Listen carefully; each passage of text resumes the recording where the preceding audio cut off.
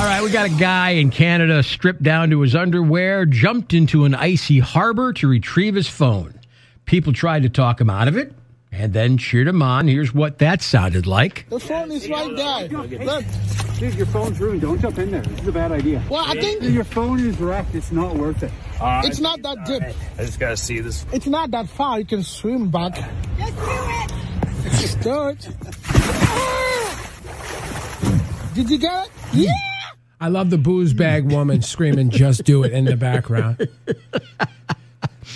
And if you're sitting there saying, how do you know she's a booze bag?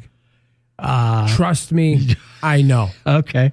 Just do it! You know it for a fact, huh? Yeah, I was going to say, is it worth it? No, I'm going to throw my phone into an icy river today. Sure. Icy harbor. Are you? Just for laughs, because it won't do anything I'm asking it to do. That's right. Well, you need more memory in that baby, okay? Yeah, it's memory time. Okay. Whatever the hell that is. Story 2.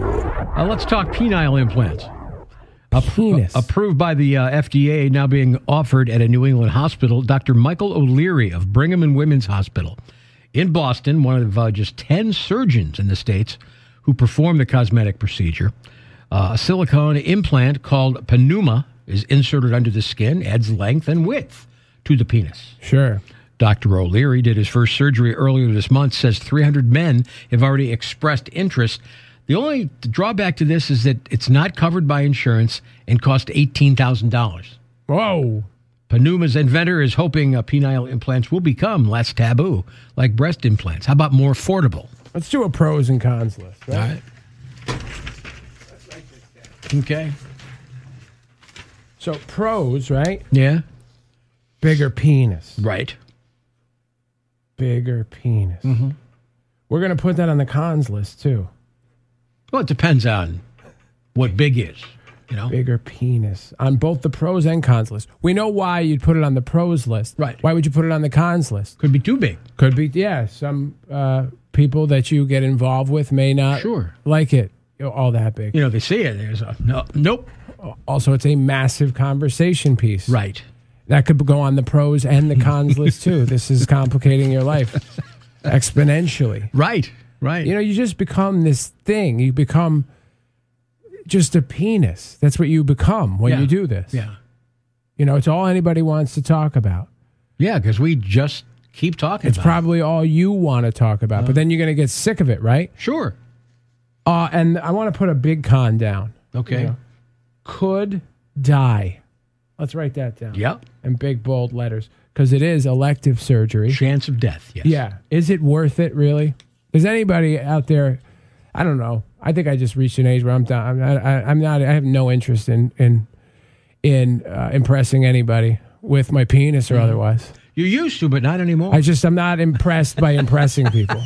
I don't care. Okay. Can we move on? Is that okay? Okay.